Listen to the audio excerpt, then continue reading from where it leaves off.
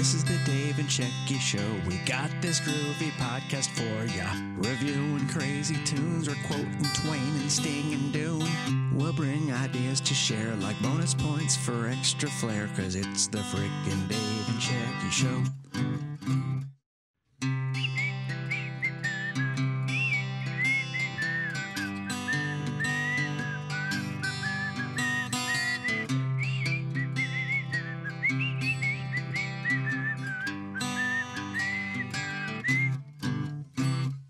This is the Dave and Shecky Show. We're bringing you this groovy review. We might preview movies, bake some bread, or drink some smoothies. So come on, have way too much caffeine. You roll up some rivers, I'll reference some Raffy. This is the Dave and Shecky Show. Goddamn hippie. That hippie stole my Sugar Ray CD. What? What hippie is that? I got a fucking fashionable hippie from the 90s. He stole my Sugar Ray CD, man. I'm still freaking out about it. Did that really happen? Well, what if it did? A fashionable hippie could do bad things. Have you ever seen one? A fashionable hippie? Yeah. I think they're hipsters now. Like, they try to dress groovy. Well, back in my day, they were fashionable hippies. Uh-huh. They had credit cards. Oh. But they were hippies. Uh-huh. It was a contradiction of terms. I see. Stole my Sugar Ray CD, man. Uh-huh. Mark McGrath, I was really into him. Were you? No. I see. I still am, though. You're still... Not. I see. Okay. Well, I'm sorry to hear that happened to you. Yeah, well, just keep an eye on those goddamn fashionable hippies. Because they may smell okay on the outside, but inside they're rotten. I don't know that I've ever ever met a fashionable hippie. They may or may not have patchouli on. Doesn't matter if you're a guy or girl. That's the thing about a fashionable hippie. You think they love patchouli. Oh, okay. Well, then that I, of course, have run into many times. And those clove cigarettes, are they also fashionable hippie? Yes. Ugh, okay. Vests are included usually. Vest? Some form of a vest. No, Yeah. But I don't, You might not see it underneath all the other stuff, but it's there. Oh. It's hidden beneath the fanny pack. There's a vest. Okay, so fanny pack, vest, patchouli, and clove cigarettes. Yeah, and overpriced weed. And your CD. My Mark McGrath CD? Yeah. God, for God's sake, you've seen it, so you know what I'm talking about. You've seen that person. I haven't seen the CD part, but I have. We just called them tricksters. Oh, don't call them, because if you call them too many times, they'll show up at your door. What do you mean? Then you gotta invite them in, and then it's all over. I'm not inviting the tricksters in. Okay. Anyway, welcome, everyone. This is episode number 96 of the Middle Aged Cool Kids Super Terrific Podcast, featuring your pals. I didn't prepare today. Oh, featuring your pals Dave and Shecky. That's correct. Once oh my God, it's an original. Okay. So, all right, that's fine. You didn't prepare. I didn't prepare today. That's fine. I forgot my notebook. Your noon book? My notebook. Oh. Oh, Jesus Christ. They're going to inspect my notebook. I'm going to get a lower grade. I don't even have it. It sounds like now you're saying nut book. Hey, can I have some peanuts? Not that kind of nuts. Are you going to eat your penis? What? What did you say? On the plane. Ew. Okay, you know what? Maybe you stop talking for a bit. Where's your beverage? Ew. Okay. You know what? Where's your damn beverage, mister? I can't take it. Every time you open your mouth, an odd sound is coming out. Okay. Go get a beverage, please. Okay, no, I'm better now. No, you're not. It's okay now. You don't want a beverage of some sort. Wait a minute. I'm falling into a racial stereotype. Yeah, well, that also happens every show. Oh, okay, I'm better now. All right. No beverage? No, beverage. Okay. Today's episode is all about... Bill Murray. Oh, okay. Anne Marie's brother. Okay, that could be true. They could be related. Each of our top 5 Bill Murray movies. Now, I'm right here. How you doing? Nice to see you. What? I have my list here, right next to me, my top 5 Bill Murray movies, and I will go from 5 to 1, and I see that Dave does not have a list. I have my list in my head. And let me tell you something about my list. Uh-huh. My list doesn't include a movie he made in the past 25 years, because they all suck. Anything past 1990, something happened to Bill Murray. He became actor for hire. As opposed to, movie star with taste. So I'm going to say that my movies fit in your same category of not in the past 25 years. However, I'd say that most of my movies have nothing to do with an actor with taste. All right. Well, the name Coppola comes to mind, and she's involved with a couple of those stinkeroos. Okay. Well, you know what? We're celebrating the movies we do like. Okay, sweetie. Okay. Sweetie. Huh, sweetie? Okay. That's Nick Cage. That's Moonstruck. It's not part of this episode, but sweetie? Okay. Listen to me. Yeah. I'm listening to you. Oh, that is excellent. So what I'm saying is that we are celebrating each of our top 5 Bill Murray movies, and we are not shit-talking our bottom 5, okay? I just want to know one thing. Now, if you had a choice, now you could your top 5 Bill Murray movies. Uh-huh. And if you had a choice to substitute in one by Brian Doyle Murray, would there be one that's worthy? Eh? Now, is there a movie without Bill that Brian is in that's worthy? I think he does a lot of voiceover stuff. Modern Problems. Oh. Chevy Chase. Okay. I mean, that's a pretty good one. But I'll tell you that there's the other Murray brother. John. Is it John? I don't know. There's a few of them. There's like a younger one. Yes. And he was in a movie. Patrick? I don't know. He was in a movie. It's some sort of zany cop movie. All right. I want some quiet here. We've got a film to show you, but you're not going to see it. Because you people are without a doubt the worst drivers in the world. And your moving violations prove it. You will not get your licenses back until you pass this course in our traffic school. Never be able to make it. None of them will. You think we're finished? Washed up? History? Well, I've got news for you. It's not over till it's over. Every one of you is a menace. Come on, buddy, let's move it. You're reckless. Oh my God, I'm 3 minutes late for my pills. You're undisciplined. This has totally ruined sex for me for the rest of my life. I'll get you, you little wimp.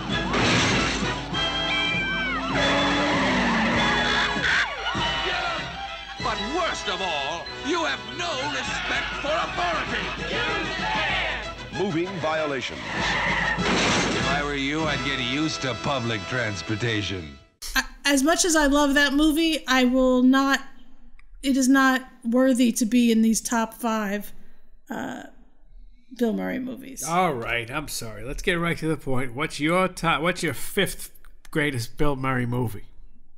My number 5, and this might be a shocker to you, Caddyshack.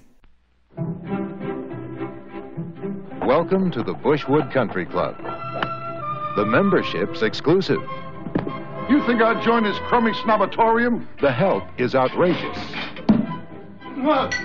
The madness is contagious. Bad language, fooling around on the course, poor caddying. What, this whole place? Caddyshack, starring Chevy Chase as Ty Webb, Who is that disgusting man over there? a sportsman who really knows how to score. So, what brings you to this nape of the woods, neck of the wave? How come you're here? Rodney Dangerfield as Al Servant, a big shot My dinghy's bigger than your whole boat! with an even bigger mouth. Hey, somebody step on a duck? Ted Knight as Judge Smales, a man of dignity and a sense of fair play. I've sentenced boys younger than you to the gas chamber. Michael O'Keefe as Danny Noonan, a caddy who wants an education and gets one. You take drugs, Danny? Every day. Good. Cindy Morgan as Lacey Underall. She's got a bad reputation, and she's working hard to keep it. You want to tie me up with some of your ties? And Bill Murray as Carl Spackler. Just a harmless squirrel, not a plastic explosive or anything, nothing to be worried about. He's not crazy about gophers, but he is crazy. License to kill gophers by the government of the United Nations. And introducing Mr. Gopher as himself. I said freeze, gopher! Caddyshack. It's all about swinging, Kiss me, you fool. but not on the course. Hey, you want to make $14 the hard way? Playing a good game He got all of that one. and talking a better one. Hey, I should have stayed home and played with myself. Taking shots That was a bum shot. and making time. We couldn't possibly think less of each other. Controlling your drives Wow! and losing your grip. It is! You! Out! Score! The man's a menace. Caddyshack, the comedy with Shattycack. Caddyshack. Now, correct me if I'm wrong. Okay, I would love to do that. Yeah, I know you would. Uh-huh. That's what she said. Now, let me tell you something. This movie was not received well by the critics, yet it became a cult classic. Now, am I correct in that assumption? Summary. I feel like it was panned by the critics. Let me see. I come from a show family. I know business. The film was met with underwhelming reviews in its original release, with criticism towards the disorganized plot, Yeah. though Dangerfield and Murray's comic performances were well received. Roger Ebert gave the film 2.5 stars out of 4 and wrote, Caddyshack feels more like a movie that was written rather loosely so that when shooting began there was freedom, too much freedom, for it to wander off in all directions in search of comic inspiration. What an uptight cunt. Gene Siskel gave the film 3 out of 4 stars, saying it was funny about half of the time it tries to be, which is pretty good average for a comedy. Whoa, what a dick. Dave Kerr, for the Chicago Reader, wrote, the first-time director Harold Ramis can't hold it together. Whoa, harsh out, man. The picture lurches from style to style, including some ill-placed whimsy with a gopher puppet, and collapses somewhere between sitcom and sketch farce. Well, I was correct. It was met with a lackluster reception. Right now, it currently holds a 73% approval rating on Rotten Tomatoes. Yeah, see, this is one that gained steam over time. Became a cult classic. It is a cult classic. But at the time, yeah. Okay. I do recall Chevy Chase was well regarded at the time this movie was made. And Chevy Chase has really turned face in the public eye. He was once beloved, and now he is a troublemaker. You know, now he's a guy he gets pulled over on the highway and you don't recognize him. I will say that just observing cancel culture in these past, say, 5 or 10 years, and having seen Buzzy Linhart, who I did a documentary on, get bad reviews or bad press because someone literally didn't like him or just for whatever reason, I'm going to give Chevy Chase a pass and say, you know what? He's not there to be your friend. He's there to entertain you in movies. Anything he does outside of that, as long as he's not marrying his stepdaughter, I know. Did he like do that? Woody Allen, no. Oh, hey, take it. His adopted daughter. So I would say anything outside of that. Oh my God! Any opportunity to bash the Jew? Yeah, that's pretty true. But I will also just all right, Owen Benjamin, relax. I will put it this way. I'm all for Chevy Chase. All for him. He entertained the shit out of me in nearly everything he's been in. I like the Chase. I got no problem with a Chev. Okay. So back to the reality of Caddyshack. So that's your number 5. Number 5. You know, and I would say that a lot of people will probably put that as their number 1. Holy Cassandra Williams. But I would not. That is a firm number 5 on my list. And what, number 5 on your list? Well, now we're doing it like this. Well, I thought it was more of an abstract kind of approach. No, our lists are never abstract. They are numbers. Was sort of like, flow. No. Flow of emotion. Nope, you have to have a definitive red, gold, number green, 5. That kind of thing. Does that make any sense to you? No, because I'm getting annoyed with you because every time we have a list show, you pull out this weird cosmic nonsense. All right, here's my number 5. Okay.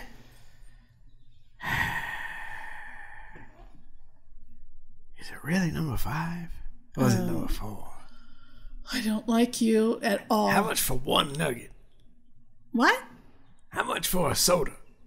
How much for a small soda? How much for just a little in my hand? How much just pour a little in my hand? Is he in that movie? What, Chris Rock? No, Bill Murray. No, I'm just going off here. I'm trying to stall. This is what I call stalling. This is a filibuster. Dave, it's a list of 5. Oh, well, see, I just can't decide what's number 1. Should we pause and let you write down a list? All right, I got it. Okay. Yeah, my number 5 would have to be... All right, I just need a second. Oh, my God. You know what, Dave? Let's see. Do you want a piece of paper and a pen to write stuff down? All right, here's my number 5. Oh, my God. Stripes. You're a bum. And that's all you'll ever be. A bum. Are you stuck in a dead-end job? Personal problems got you down. You can't go! All the plants are gonna die!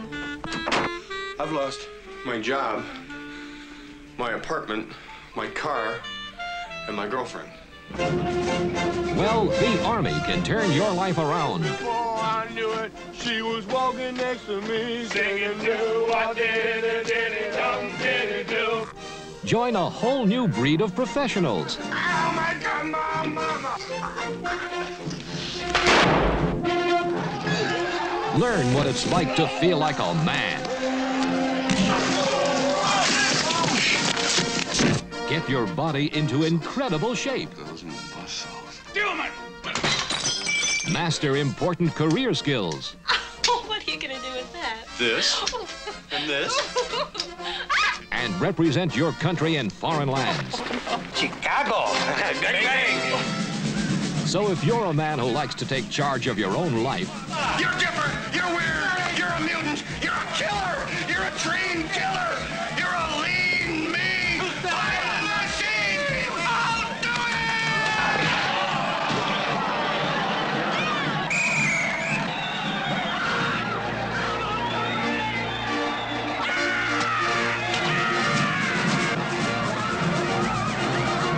And this looks like your kind of challenge.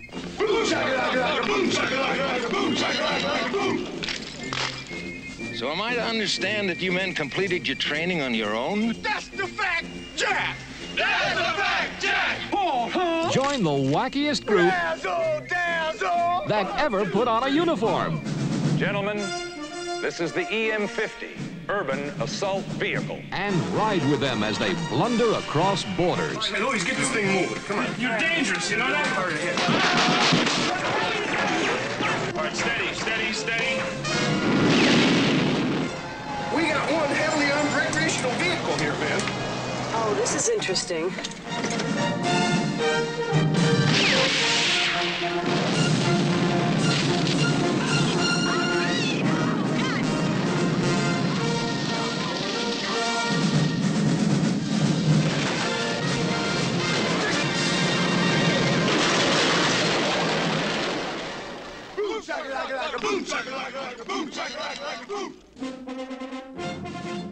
Number 5, Stripes. Stripes. Now, here's the thing in common with Stripes with Caddyshack. It also has Harold Ramis. Now, did he direct this one also? Directed by Ivan Reitman. Oh, right. Man. That reminds me of the worst movie I watched in a long time just the other day. And it was called Cannibal Girls. Stripes is a 1981 American war comedy. I love those. It's got Bill Murray, Harold Ramis, Warren Oates, P.J. Soles, Sean Young, and John Candy. Also, John Larroquette, John Deal, Conrad Dunn, and Judge Reinhold. It's got some very classic stuff in it. Joe Flaherty, Dave Thomas, Timothy Busfield, and Bill Paxton. This is fucking Starfest. It is pretty much a Starfest. Honestly, the first half of it is brilliant. The second half gets a little...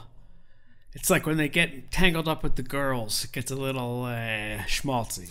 Are you saying chicks ruin everything? The chicks in this one kind of water it down, but the first half of this movie is really great. If the whole movie was as good as the first half, then I would say that it would have been better than number 5.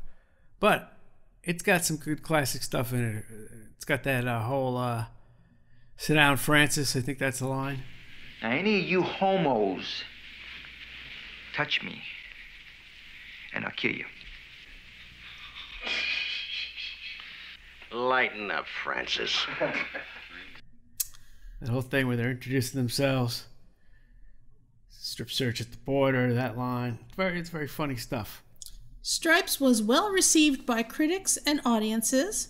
On review aggregator website Rotten Tomatoes, the film has an approval rating of 86%. Ooh, thank you.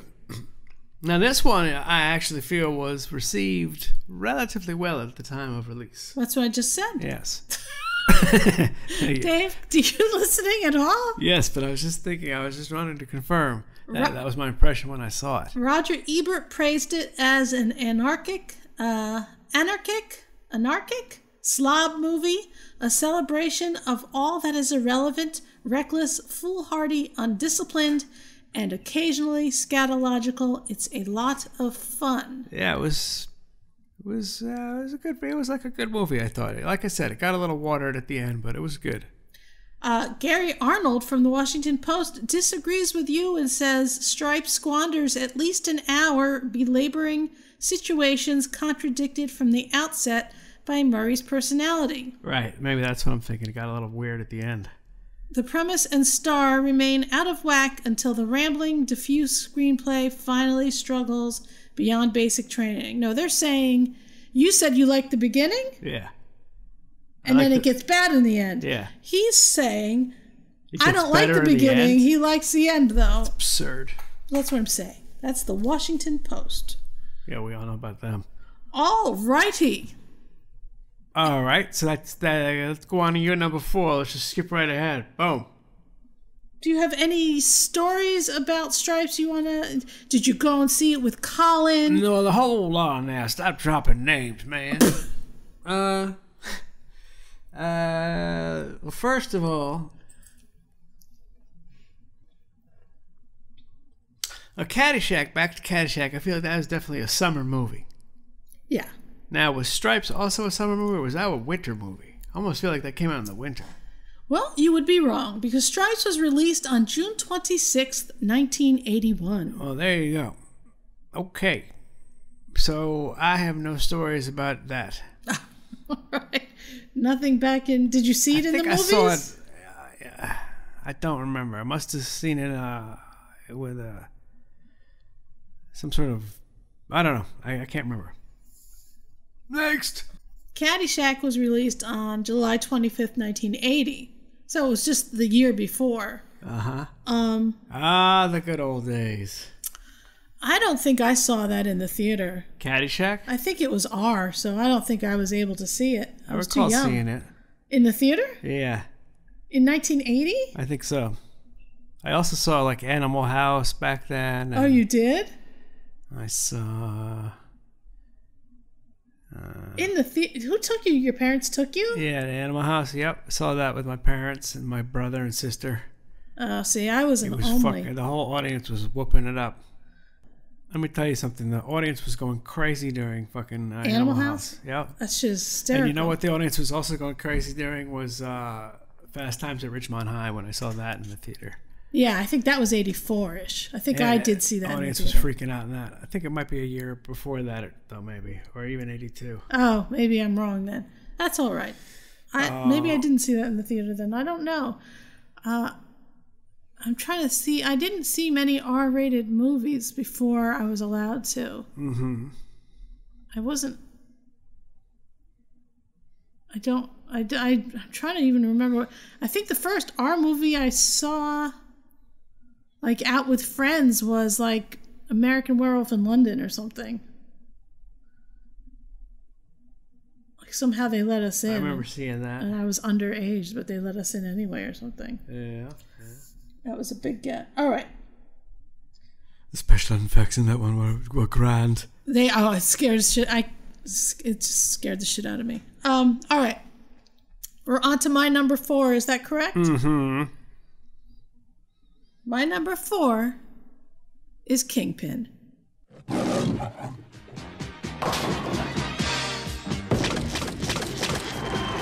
From the idiots that brung you Dumb and Dumber. You wouldn't happen to have a Phillips head screwdriver, would you? He's the man with the rubber hand. Oh, creepy. He's the Amish kid with the golden arm. Whoa!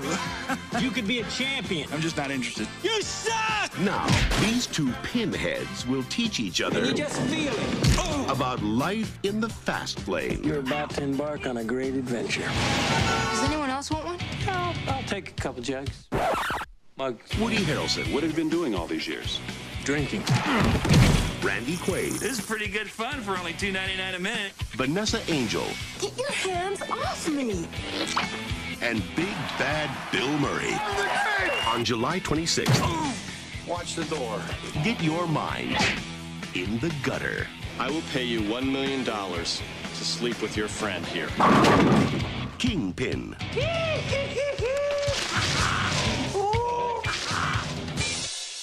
Are you still drinking?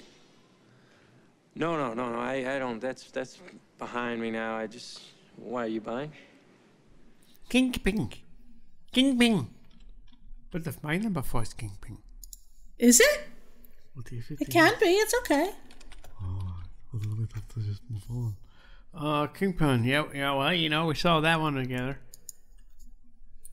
Kingpin is a 1996 American sports comedy film directed by Peter and Bobby Farrelly and written by Barry Fanaro and Mort Nathan. Starring Woody Harrelson, Randy Quaid, Vanessa Angel, and, of course, Bill Murray. Tells the story of an alcoholic ex-professional baller, Harrelson, who becomes the manager for a promising Amish talent, Quaid. It was filmed in and around Pittsburgh, Pennsylvania, as a stand-in for Scranton. Released on July 26, 1996. Well, there you go. This movie is... First of all, I love bowling. I personally love bowling. Like, when I was in high school, I was on a bowling team. Like, I love bowling. Do you know that? Yes. So... right away I'm going to love this movie. But Randy Quaid is so perfect in this. Everyone is perfect in this. Every little nuanced thing makes you just laugh your ass off. Right? The rubber hand, the bad hairdo, right? It's just all ridiculous. And it's Bill Murray's such a douchebag in this. He's such a dick. It's great. I love it. I can't get enough of this movie. And didn't this movie coin a term? Which term? Pull a mulligan or something? No. What Mulligan is from golf. Oh, it's this one? I don't know what you're saying. What's his name? What's the character's name in this one? What's Bill Murray's character's name? Ernie McCracken? Okay, I guess I'm mistaken. Never mind. You mean Woody Harrelson's name was Munson? I don't know. I'm confused. Never mind. Rotten Tomatoes gives this film 50% approval rating. Look out, everybody. There's a shitstorm coming. It's... That's what Randy Quaid says at one point. Roger Ebert had one of the most noteworthy positive reviews, giving it 3.5 out of 4 stars.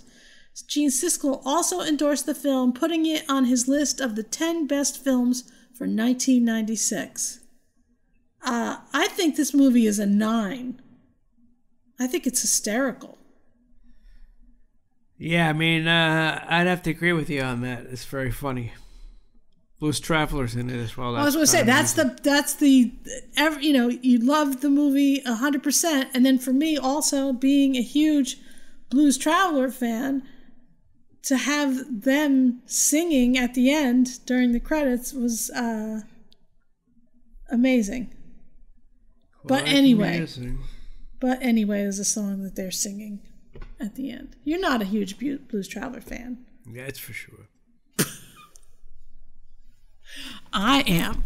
All right, so that was my number 4. Are you saying that was your number 4? That was my number 4, basically. It's 4 or 3. Let's just make it 4 so we can move on. Because at some point it's going to take up the same. It's one of mine. I'm going to say it's number 4. Could be number 3, though. All right. Are you ready for my number 3? I'm going to say it's number 4. Yeah, let's go on to your number 3. I'm taking a mulligan. Okay. I don't know. I hope my number 3 is not the same as yours. I don't think it will be. Okay. My number 3 is Groundhog Day. Groundhog Day! Groundhog time. 1,000 people freezing their butts off waiting to worship a rat. Weatherman Phil Connors is spending the day in Puxatawney, Pennsylvania. Phil? Ned! Ned Ryerson. I did the whistling belly button trick at the high school talent show. Bing! Bing! But Phil's about to find out he's not just stuck in Puxatawney. Will you be checking out today, Mr. Connors? Chance of departure today, 100%. He's stuck Groundhog Day! in Groundhog Day. I'm reliving the same day over and over. Phil? Ned Ryerson? Bing! Do you ever have deja vu, Mrs. Lancaster? I don't think so, but I could check with the kitchen. Well, it's Groundhog Day. Again? At first, he was a little anxious. Phil? What? Will you be checking out today, Mr. Connors? I'd say the chance of departure is 80%. But now, we could do whatever we want. he's discovering the possibilities. Don't you worry about cholesterol? Why? And living life like there's no tomorrow. Phil Connors! Ned! Because there isn't. I am an immortal. I have been stabbed, shot, burned, frozen, electrocuted. I'm a god. You're God. I'm a god. I'm not the god. He's out of his gourd. But to get what his heart wants most What are you looking for, Phil? A date for the weekend? means living this day over again till he gets it right. Believe it or not, I studied 19th century French poetry. What a waste of time. I studied 19th century French poetry. La fille qui j'aimerais. You speak French? Oui. Bill Murray, Andy McDowell. To the groundhog. I always drink to world peace. Well, what should we drink to? I like to say a prayer and drink to world peace. Don't drive angry. Don't drive angry. He might be okay. Yes! Groundhog Day! Life has a funny way of repeating itself. What did you do today? Oh, same old, same old. All right. Fair enough. I love Andie MacDowell. I think she is one of America's sweethearts.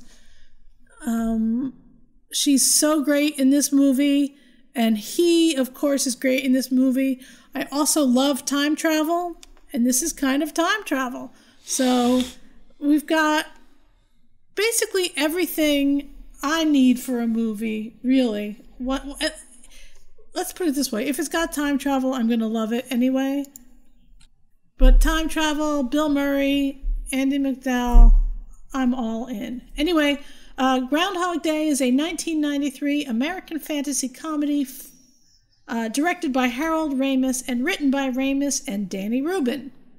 It stars Bill Murray, Andie MacDowell, and Chris Elliott. Murray portrays Phil Connors, a cynical TV weatherman covering the annual Groundhog Day event in Puxatawney, Pennsylvania, and he becomes trapped in a time loop, forcing him to relive February 2nd repeatedly.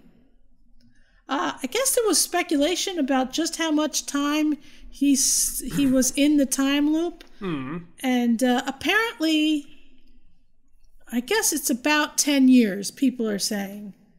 10 years is what people are honing in on, because he had to learn how to ice sculpture, he had to learn how to play the piano, he had to learn a lot of things, speak languages, all of this other stuff. So I'd say that's the consensus, 10-ish years, basically. I guess I never thought about it. I guess, and Wikipedia says, Ramis once said that he believed the film took place over 10 years. Crazy. He said that it takes at least 10 years to become good at an activity, such as Phil learning ice sculpting and to speak French, and allotting for the downtime and misguided years he spent. It had to be maybe like 30 or 40 years. Okay, so at first he said 10, and then he rethought it. Yeah, Ramis was never in SNL, was he?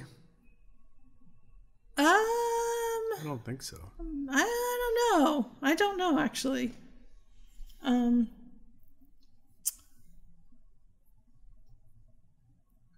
Somebody else has figured out that since it takes 10,000 hours of study to become an expert in a field, and given the number of loops seen or mentioned... Oh, man, come on. That's not necessarily so.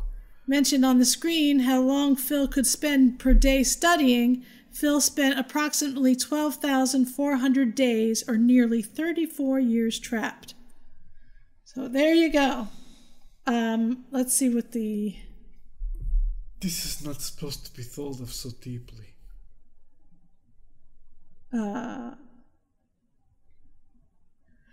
Groundhog Day received generally positive reviews from critics. Cinema Score polls reported that moviegoers gave it an average rating of B+. I would give this one a 9 as well. I'd give it a B+. You would? Yeah. I would say that at least all of these on my list are at least a 9, with maybe 1 and 2 being 10s for me anyway. So yeah, that's my number 3, Groundhog Day. Do you have a number 3, David? I have a number 3. I knew it wouldn't be Groundhog Day. Mine is Dragon Meat Phoenix, number 3. Dragon Meat Phoenix? You know what that is? Don't look it up. It's number 3. It's a Chinese dish. Dragon Meat Phoenix is... what would that be? Lobster and... fish or something? Shrimp? I guess I've never had it. Steak and... it's one of those corny Chinese dishes. Now, seriously. My number 3 is Where the Buffalo Roam. Hidden deep within the snow-shrouded Rockies, a fearsome creature is now awake and hungry. Come, Rocco, he's mine. grip, Thompson. He is gathering his awesome powers for one final assault upon an unsuspecting world. Ladies and gentlemen, meet Dr. Hunter S. Thompson, the legendary outlaw journalist. Give me the answers! If you What? dare. Yeah, okay. Great answers, huh? What? What do you want to know? Where am I? You're at your hotel, man. They broke the mold before he was born. Bill Murray is the outrageous, the infamous, the totally glorious Dr. Hunter S. Thompson. You know, I hate to advocate drugs or liquor, violence, insanity to anyone.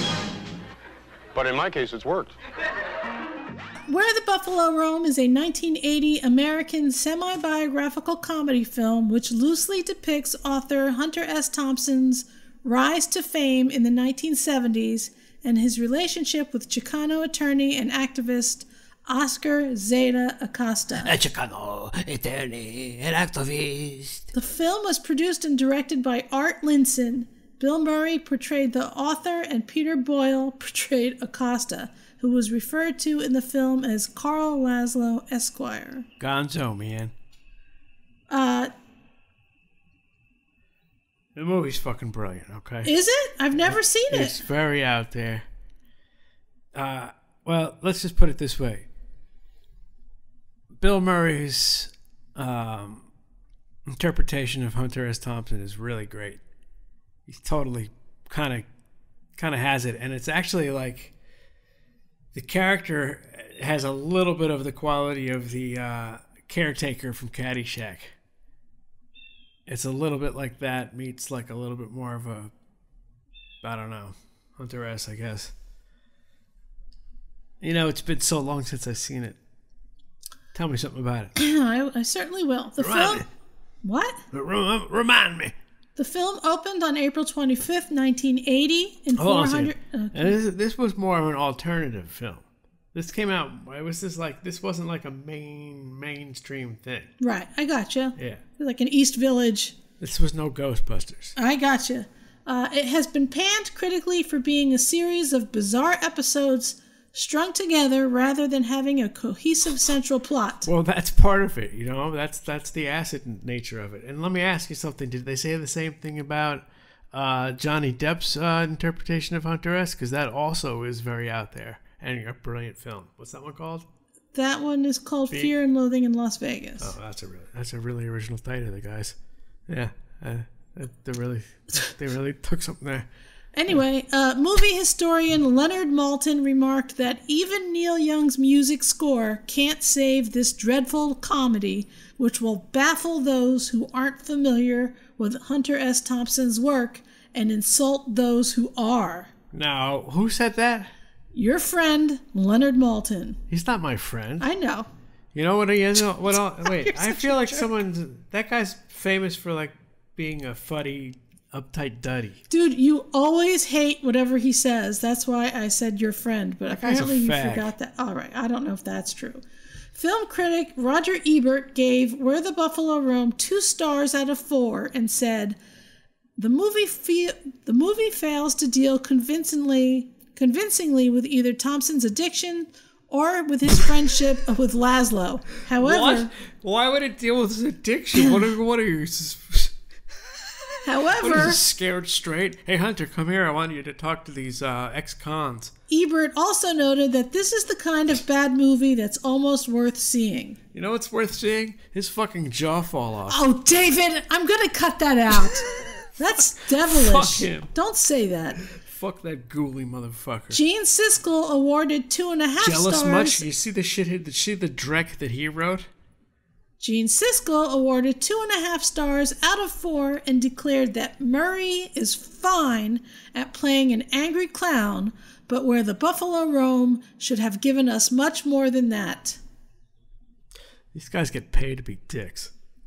There's nothing I wish I could get paid to be myself. There's nothing in the film that would make anyone want to read Hunter Thompson's words, and that's a critical failure for a movie about a writer. Everybody I know who saw the movie thought it was fucking great, okay? So fuck yourself. There's only a couple parts where it gets shitty. The shitty part of the movie is when he starts hanging out with all the kids and they go into the court scene. That's shitty. There's some brilliant, funny stuff in that movie, so go fuck yourself. The film review aggregation website Rotten Tomatoes lists the film as rotten, with a 17% favorable rating among critics. Well, go fuck yourself. Let me tell you one thing. I have one out here. Like I said, I haven't seen it in a long time, so it could be one of those where I just, as a 15-year-old, it was good. But maybe, you know, I have a feeling I still would like it.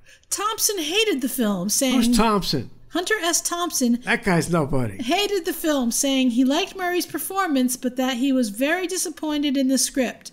It sucks. A bad, dumb, low-level, low-rent script. That's probably true. Years later, Murray reflected on the film. I rented a house in L.A. with a guest house that Hunter lived in. I'd work all day and stay up all night with him. I was strong in those days. I took on another persona, and that was tough to shake. I still have Hunter in me. All right, see? I think it was a good movie, and I'm sticking by it. That's fine. I just wanted to give you all of Me and Bill Murray think it was good. Bill, that sounds like Bill liked his work. Oh, Jesus Christ. Sorry. I might need a beverage, to be honest. All right, so that's my number 3. Go ahead. Everybody shit on my number 3. I need a beverage. Keep it up. I'll pass on number 2 if you're not fucking careful. What? Huh? Sorry. I gotta get myself a beverage. All right.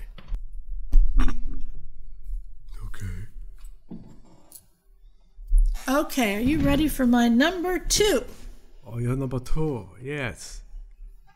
My number 2 favorite Bill Murray movie is Meatballs.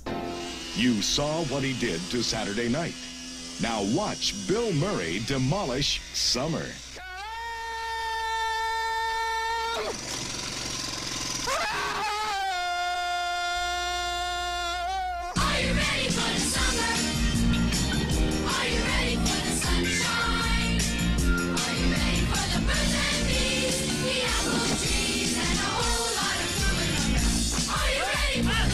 See, 300 kids from the city escape to the woods for a summer of wholesome fun in the sun. I'm the program director, Jerry Aldini. Is that a bra you're wearing, or are you expecting an assassination attempt?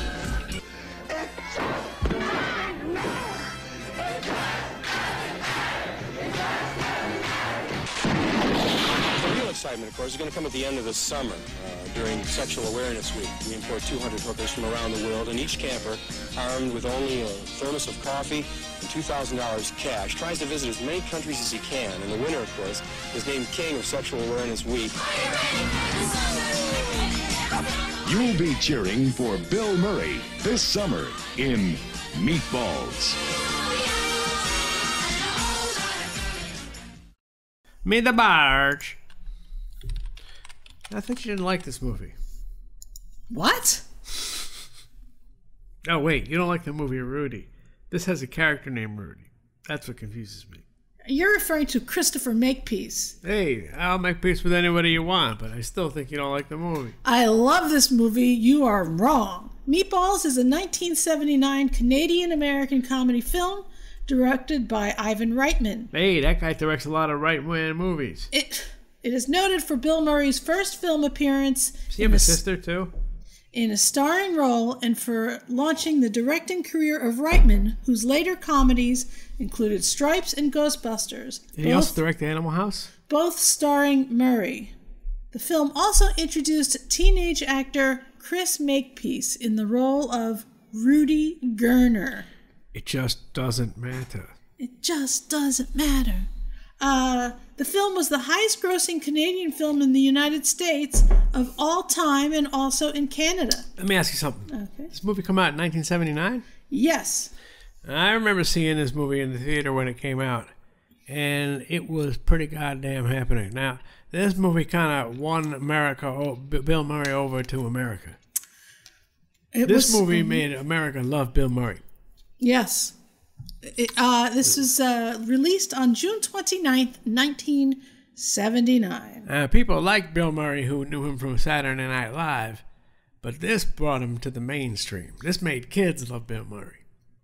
Review aggregation website Rotten Tomatoes gives the film a score of 72%. Oh, well, how are you going to score any higher, man? What is it going to take to get higher than... what? Meatballs is more than 72%. 72% of what? Meatballs is a 10 out of 10 for me. See, I can't... This list is terrible because we share some common things here. You and I? Yeah, what if this was my number 2? That's fine. What if it was my number 1? That's fine, then too. the whole game's out the window. David. Huh? No, if this is your number 2 or your number 1, that's fine. All right. Stop it. You wait and see. I'm going to steal your number right after I steal your number 1 right after under you. That's fine. That's fine. My number 1 was on your top 5 movies of all time list. So we all know what my number 1 is. It must be yours, too. It is, but... Dave. What about that? I don't want you moving your list around I to haven't moved accommodate anything. I don't even have a list. I do too. Gene Siskel of the Chicago Tribune gave the film 2.5 stars out of 4 and stated that it is pleasant as can be. 2.5 stars. But there's hardly a belly laugh in it. That man needs a blowjob. Murray plays a nice guy counselor who befriends a lonely camper. It's all very sweet, but funny, not particularly. What do you want him to do, man? Hold on a second. Yeah. Never mind. Jack Kroll of Newsweek remarked that this film has almost none of the scraggy, raunchy, irreverent anarchy that gave Animal House a kind of perverse anti-style. There's nothing at all perverse about Meatballs. In fact, it's so cutesy, squeaky clean that it becomes Andy Hardy with a few extra belches. So who likes the movie? Me! Who It's my number 2. I felt like the critics did like this movie. They did not like the movie at the time. I think the Rotten Tomatoes film... This is nonsense. I think the Rotten Tomatoes score of 72 is based on more recent reviews. What came first, this or Little... What's it called? Little Virgins? Little Darlings? Okay, it was not Little Virgins. Isn't that That's what it's disgusting. Oh. I love that movie, Little Virgins. Christy McGinley. Christy what? What? What's her name? Christy McNichol? Yeah. What did you say? Christy McGinley. McGinley? I don't know. That's Ted McGinley to you. Little Darlings. Yes, now. That's a movie I can get behind. Why? Because it's got... Did it have Matt Damon in it? Oh, okay. Or Scott Baio? One of those two was in it. It's Tatum O'Neal, Christy McNichol, one of my little celebrity crushes, Armand Asante, and your celebrity crush, Matt Dillon. Yeah, this is no... this was after I saw Tex, I realized there could never be another movie so good as Tex. Okay, I don't know what you're talking about. How come they're not remaking Tex, is all I'm saying. That's touching. That movie was touching. Tex. Okay, this is... Okay. Just look at the poster for Tex. Is this the one with the hat on the bed thing? No, that's Drugstore Cowboy. Oh, okay. Tex is the one where he has a button-down shirt open. Who? Matt Dillon? His chest sticking out. Okay. Are you gay? Tex. No, I'm just trying to remember what I remember about Tex. Okay, well... they smoked some weed in Tex and it's... got us some problems. Someone was selling dope, you see. And Tex got him in Tex got him in the wrong crowd, man. You're nuts.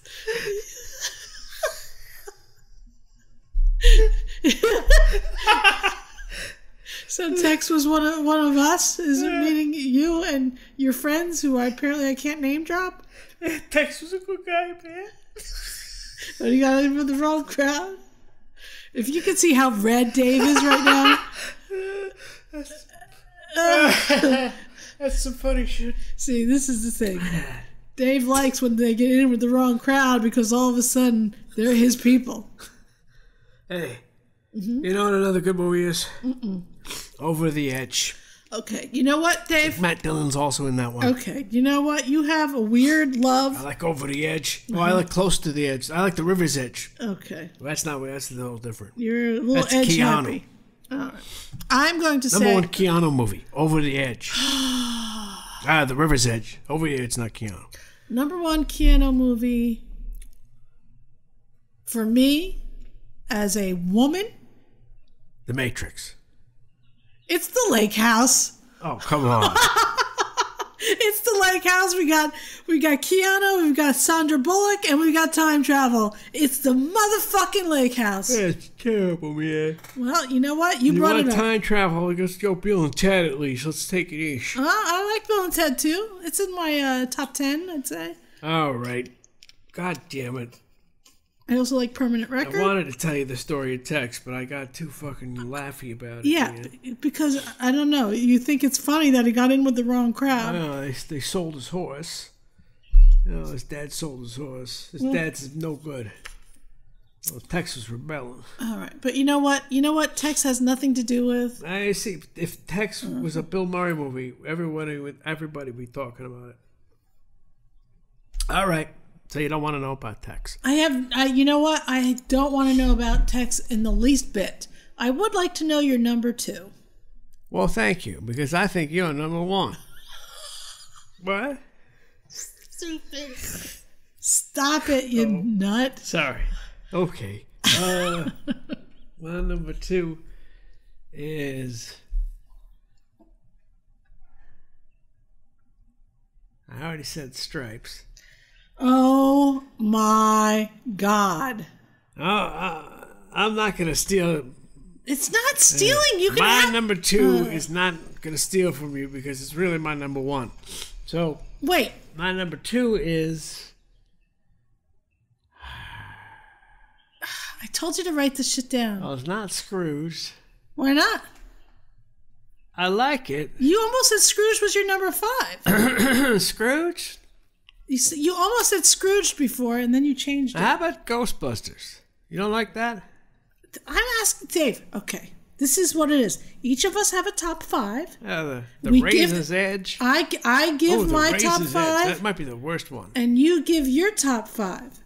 I've given my top 5 because I've written down. I'm just trying to think if there's a gem I'm missing out on here. Well, you know what? It would have taken very little research. It would have behooved me to. That's what you say. Use the word behooved. Actually, and you don't even need research. If you're a fan, you should know these movies should be in your mind. I am a fan. Uh-huh. I am a fan of Murray. Okay. Your number 2, David. Remind you that you had Stripes, you had Where the Buffalo Roam, and now... what was your number 3? Oh, your number 3 was the same as my 3. Wait, no. Wait, what? What was the same? Kingpin. Okay, that was my number 4. I see. So you have Stripes, Kingpin, and Where the Buffalo Roam, and your number 2. Well, I would have to say it's Scrooge, then. 7 o'clock, Psycho sees Santa's workshop, and only Lee Majors can stop them. In the night the reindeer died. Be here. You can't show that commercial. That thing looked like the Manson family Christmas special. Think I'm way off base? Yes, you're a tad off base, sir. Frank Cross is more than the youngest network president in television history. Call security, have them change his locks, and toss him out of the building. Oh, he's fired? It's Christmas. Thank you. Call the county, stop his bonus. Oh, watch out. He's a thoughtful boss, Thanks, boys. Get the nurse. a generous brother, What did he give you last year? I don't remember. A shower curtain. Ma'am, I think you dropped something here. and a true humanitarian. I can't get the antlers glued onto this little guy. We've tried crazy glue. Have you tried Staples? But his life is about to change. That was a good one. You are going to be visited by 3 ghosts tomorrow at noon. Tomorrow's bad for me, Lou. As a matter of fact, the whole rest of the week is a washout. Anyone who thinks he hates Christmas is wrong.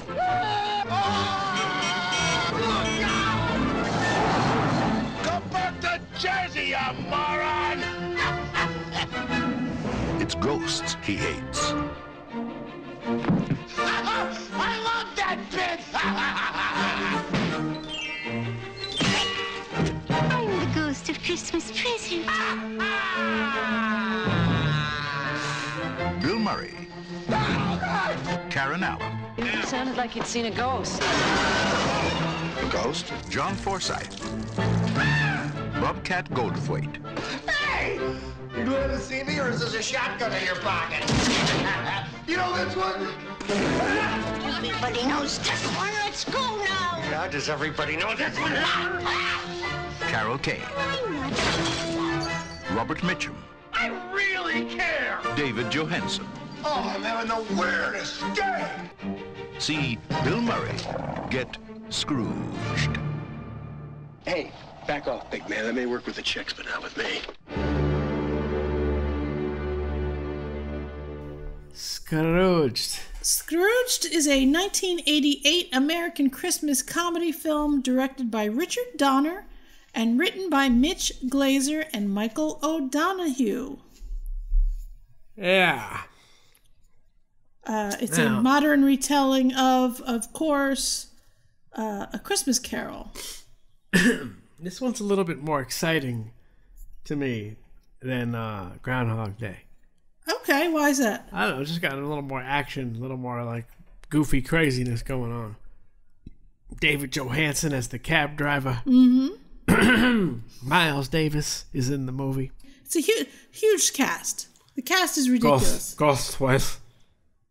Bobcat Goldthwait. Oh, I don't know why you're saying it like that. How do you say his name? It's Bobcat Goldthwait. Goldthwait? That's right. What? It probably means something. Goldthwait? Goldthwait. Yeah, okay. In America, we don't use words like thwait. It might mean something, you weirdo. Wait a second, I gotta ask you a question. The only people who says thwait is Mike Tyson. Uh-huh. Wait a minute. Okay. Pre-release audience screenings in summer of 1988 were positive. Positive what? With 93% of those surveyed rating the film as very good. Press screenings nearer to release, however, were met with responses ranging from ovations to disgruntlement.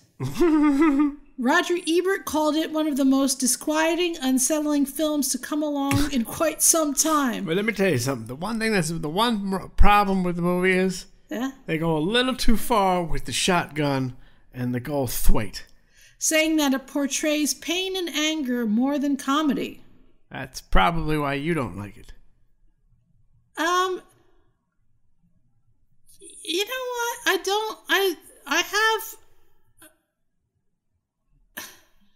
I'm weird with movies. I don't like it. I don't like it. I don't hate it, but I don't like it. But I'm a big fan of Christmas in general, as you may already know. And I like the telling of the original story, but this is a little darker retelling of the story. Well, then you'll have to wait and see how Kevin Hart does. I'm not interested in all, and I don't want to see a remake. I don't. If I was going to like one, it would be this one, because I do like Bill Murray, and like I said, I like a lot of the people that are in the cast. It's just sometimes things that happen in movies make me anxious. You know, especially if you know the story and you know the way things are going, I get anxious. Like Once Upon a Time in Hollywood, I almost was having a full-out meltdown watching that movie into the last 10 minutes.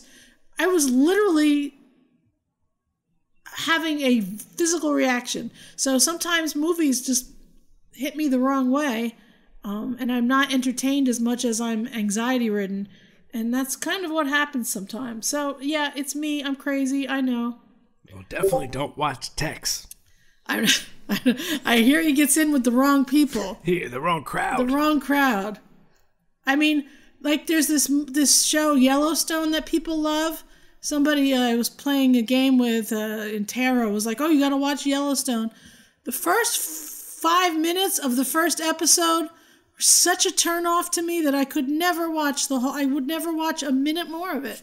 So I'm easily turned off by things like that. So sorry, I don't love Scrooged, but the fact that is it your number 2? You said? Yeah, I would say so. All right, well that's fine. It's yeah.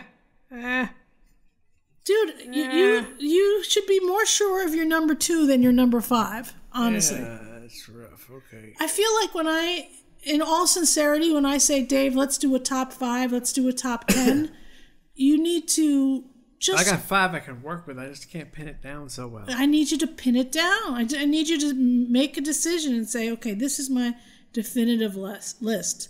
All right. So assessment. I will say that we've probably done 20 or 30 top 5 or 10 shows. And this is what happens every time. I know what my number 1 is. But it's my turn. Oh. Is your number 1 the same as my number 1? Probably. All right. Well, my number 1 Bill Murray movie of all time.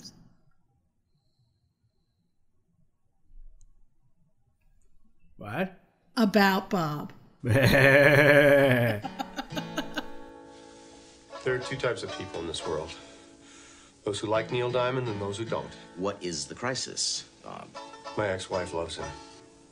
Just when patient Bob Wiley was making progress, Dr. Marvin, you can help me. Dr. Leo Marvin was making other plans. As of this afternoon, I'm taking my family on vacation until Labor Day. But Leo's vacation is about to become Dr. Marvin! Bob's therapy. Oh, I really appreciate this. I do not see patients on vacation, ever. We just gotta figure out a way to work around your schedule. 2 to 4, 3 to 5, Monday, Wednesday, Friday, Saturday, and Sunday. I don't want any of you letting Bob into this house. He's a sweet guy. Could we invite Bob over for dinner? Would you like some more chicken, Bob? Faye, this is so scrumptious. Will you stop that, please? Now, while Bob is getting better, Roses are red, violets are blue. I'm a schizophrenic, and so am I. Leo is taking a turn for the worse. You're angry. No, I don't get angry. When you're upset. Relax, Leo. Take a vacation. I'm on vacation! Touchstone Pictures presents Bill Murray. Hello, I'm Bob. Would you knock me out, please? And Richard Dreyfuss Don't you understand? This man is crazy! in a totally insane comedy. You've turned a perfectly peaceful house into an insane asylum! Get out! Why'd you need to kick Bob out of the house? He's not gone. That's the whole point. He's never gone! Is this some radical new therapy? You see? What about Bob? What are you doing with the rifle? Death therapy, Bob. It's a guaranteed cure. Is that your number 1? Yeah.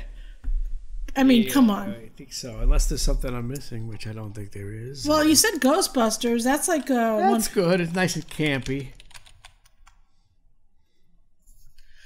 What About Bob is a 1991 American comedy film directed by Frank Oz and starring Bill Murray and Richard Dreyfuss. Murray plays Bob Wiley, an irritating patient who follows his egotistical psychiatrist, Dr. Leo Marvin, on vacation. When the unstable Bob befriends the other members of Dr. Leo's family, it pushes the doctor over the edge. I would say that Bob is not irritating. I don't know. He's endearing in a really, I don't think he's, I'm not agreeing with Wikipedia, what they're saying, but, I like the little kid when he's talking about death. Oh, God, the whole movie is... Dude, everybody's so fucking great in this movie. It's... When Bob teaches the little kid to swim after Dr. Leo Marvin has been trying all summer and maybe even years, and then he sees him dive off the dock, and Dreyfus comes just running out. I'll take it from here, Bob. I'll take it from here. It's just fucking hysterical. And then just when Bob is tied to the boat, I'm sailing. Every bit of that movie, every second of that movie is pure joy for me anyway. And I give this movie a 10 without reservation. Do you give it a 10? Yeah, it's pretty much a 10. I can't see why not. It says here, what about Bob was a It's financial... got puppets. Yes, it's got the puppets. It's got everything. What about Bob was a financial success. It was made for $39 million and grossed $64 million domestically. And critical reaction was also favorable. Rotten Tomatoes gives the film a score of 84%. And Siskel and Ebert reviewed the film, and Roger Ebert gave the film a thumbs up, praising the different performances of Bill Murray and Richard Dreyfuss on screen together, as well as most of this film's humor. He said it was Bill Murray's best movie since Ghostbusters. Gene Siskel gave it a thumbs down and felt that Murray gave a very funny and enjoyable performance in the film, but was rather upset by the Dreyfuss character and his angry and arrogant behaviors. He felt it would have been funnier if Dreyfuss had not been given such an angry performance in the film, and said that Dreyfuss ultimately ruined the film for him. Dreyfuss is hysterical. What's wrong with him? Leonard Maltin gave the film a favorable review. He gave it 3 stars out of 4, saying it's a very funny outing with Murray and Dreyfuss approaching the relationship of the Roadrunner and the Coyote. He faulted the film only for its ending, which he found very abrupt and silly. The ending. What happens exactly at the end? Leo Marvin has to go to the crazy house that he tried to put Bill Murray into, and Bill Murray marries Leo Marvin's sister. So he becomes related to Leo Marvin. They are now brothers-in-law. He is part of the family. Oh. Yeah. I wouldn't worry about the ending. Well, but he goes crazy because he tries to kill Bob. Remember? He straps him with dynamite and C4 and leaves him in the middle of the woods. And Bob thought this was part of his therapy. Oh, okay. He was in Tootsie. Is that one that you missed? Son of a bitch. Was that would have been on your list? He was a minor character, though. Well, I like Tootsie. I fucking like the movie Tootsie, then, don't I? I guess so. Little Shop of Horrors. Well, it's good in that too, isn't it? Annie. What? Annie good in that one too, then, Annie. He's good in that one too, Annie. Annie. Annie? Annie. Ain't he? Auntie? Ain't. Ain't he? Ain't he? Annie. He's good in that one too, Annie. Okay. What else we got? We've got Wild Things. That's terrible. I don't even know what that is. The Man Who Knew Too Little. That's not enough. Space Jam. Terrible. Larger Than Life. I bet they don't even mention Garfield. Ed Wood. Oh, that's a good one. That's quite a good one. I don't even think of it as a Bill Murray movie. Mad Dog and Glory. I like Mad Dog and Hooch. Quick Change. I don't know what that is. Ghostbusters 2. That's alright. She's Having a Baby. Doesn't make him a bad guy. Little Shop of Horrors. Oh, that's a good one. The Razor's Edge. That's fucking atrocious. BC Rock. I don't know what that is. Nothing Lasts Forever. I never heard of that. Loose Shoes. That sounds bad. Tarzan, Shame of the Jungle. Oh, we're into this old shit that no one will ever see. Cradle Will Rock, Charlie's Angels, Rushmore, That's where he started taking a turn for the worse. Rushmore? Yeah.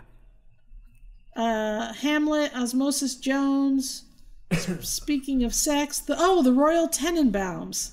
That's where he took a turn for the worse too, isn't it? I like the Royal Tenenbaums. That's all right. Lost in Translation, I think, is where he starts taking There over. we go. Now that's a downtrodden one. Garfield, The Life Aquatic with Steve Zissou. Broken Flowers, The Lost City, Garfield Again. Garfield, I'll tell you, those movies, bad. Just bad. Bad vibes. Awful. Just too, they're not for kids. It's too, I don't know. It's like evil or something. Get Smart, he was in. I mean, what role does he have in Tootsie? It's just he's the I think he's his roommate. He's his roommate, right? Oh, Zombieland. That was a good one. Yes. I don't know. It wouldn't break my top 5, but I guess that's it. Really? See, his best movies are pre-1990. Well, pre-1995, I guess. We have to put it this way: the best movies for us. Yeah, we know Because what we're clearly, talking about. What? And we know best what we're talking about. Oh, he voiced Baloo in the newer Jungle Book. That sounds like fucking racist cultural appropriation to me. I will say that that Jungle Book from 2016 is just amazing. Really, just ridiculously well done. He's in Ghostbusters Afterlife, which is going to come out in 2021. Is that what Ivan Reitman? I think so. Jason Reitman. His son? Mm-hmm. Has Ivan passed away? I think he might have. I'm not sure. Paul Rudd is also in it. Ah, he's a great drummer. Anywho, that's been our top 5. Do you remember your top 5, Dave? Yeah, my number 5 was Stripes. No. Yes. Stripes, and then Kingpin, and Where the Buffalo Roam, Scrooge, and What About Bob? Excellent. With a side mention to Tootsie. And a side order fries. And there was a little bit too much talk about Tex. Oh, you don't know the glory of Tex, baby. I guess I don't, and I guess I shan't. Anyway, this has been our 96th episode. We're a little late with this one because of quite a few reasons. The weather's been great here, and I had to do some more auto body repair on my... I had to see a man about a horse. Body repair on my Toyota, which a video of that is coming soon. It was a nightmare, and it was just really difficult. Should we make our announcement or not? We'll wait. Yeah, no announcements. Okay, we have a special announcement, but we are not making it today. So you'll have to think on that. But we have mentioned it. I have mentioned it before. So, all right. Did you have anything else you wanted to say? No. I think I'm all set here.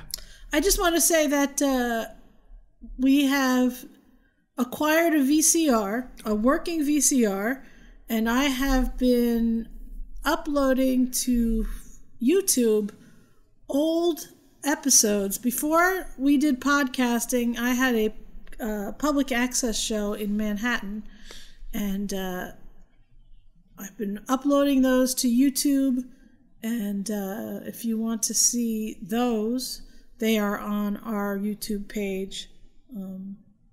You know, what? I just thought of something. What?